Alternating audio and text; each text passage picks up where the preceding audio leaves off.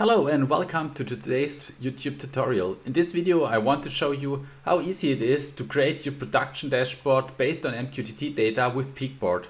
How this works, you will see now.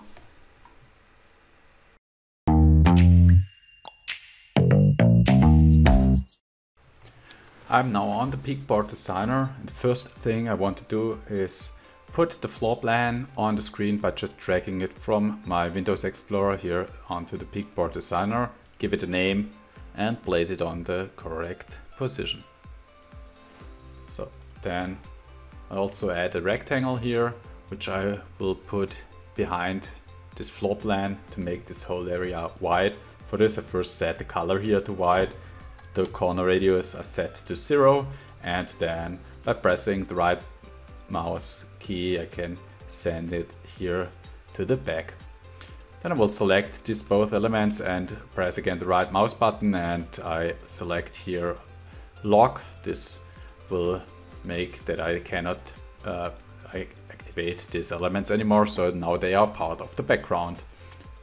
As next I just add here a header by dragging a text from the top on the screen, and I will just call that here production board. Then I change the font to header 1 and the color of the font I set to white. Click here on modify font, and also the background I want to set here to this gray.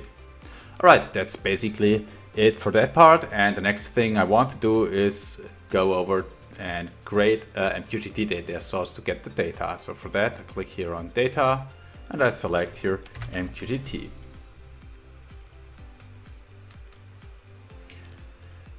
Now I can just add a name for that. Let's call it production data, data, and here I put the URL of the MQTT broker in, and then I'm able to add subscription. So the first subscription is A32 that defines the name of my production line, and this one is called line A32, and first I click here on enable listener on the top right to see the data coming in from the MQTT data source. Okay, like you can see here we get a JSON with a state and the parts produced in this production line.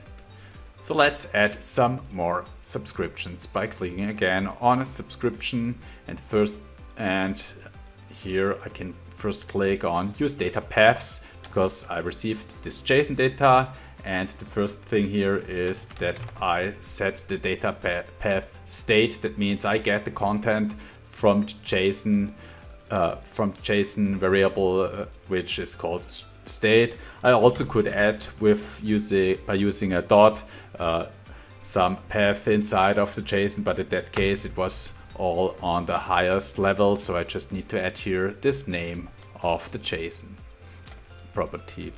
Then let's do it for all the other properties.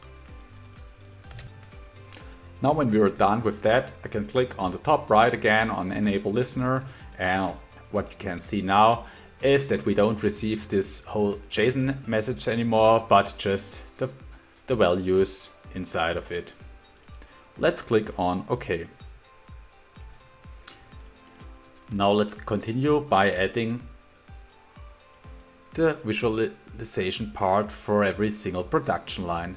So for that I start by adding a rectangle here on the canvas, and I set here the title to line A32 because it's the first production line we want to access here, and then I add another text box here which I place in the mid of that part, and I will just center this one and connect it to my data source I've just created before. So it's the data and the parts of this production line. So these are the produced parts here.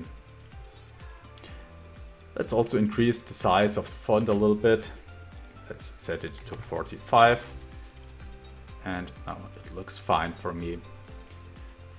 Now I want to add this signal lamp by just putting that one on the screen, and by just changing the properties on the right hand I can set up the visual settings of this signal light.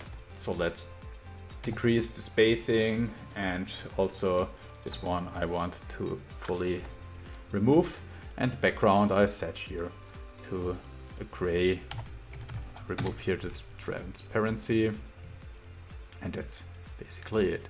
Let's put it on the right position, like this, a little bit smaller. So that looks fine to me. Now I also need to connect this signal light to the corresponding property. In that case, it's again the production data, and in that case the state I want to use to set up the lights. Then after connecting it, I can double click this element, which allows me to set up the color actions. Default values I set to off for all of them, and I click here on the settings icon, and for the first one I set if the value is 0, then I will set it to on. I need to select your string because from MQTT we usually get string values. We can convert them, but this is not necessary on that place. So let's do it for the others as well. So for the state 1, I want to light up the yellow light. And for the state 2, I want to put the green color to on. Alright, then that's basically it. I can just click here on group to create a group out of that, and I can copy and paste this 2 more times for the other both production lines. Then I will just change the properties here inside of that, like the title and the data connection, and connect that to the corresponding values. Now we are done with our dashboard. Let's click on the preview button on the top to see the live data. Like you can see here, we receive our data from the MQTT server and showing it on our dashboard. If you're interested, I can also shortly show you how we create this simulated MQTT data. This is also happening in a Peakboard project. For that, I've created some kind of a timer script, which you can find here on the left. And here I just use some random numbers to select one of those lines and increase the number of it by 1 for the parts produced in every line. After that, I also add a random number to setting the state of this production line. Then I just publish this by MQTT by using our building blocks editor, and here in MQTT under publish. So that's it for now. Thanks for watching and see you next time.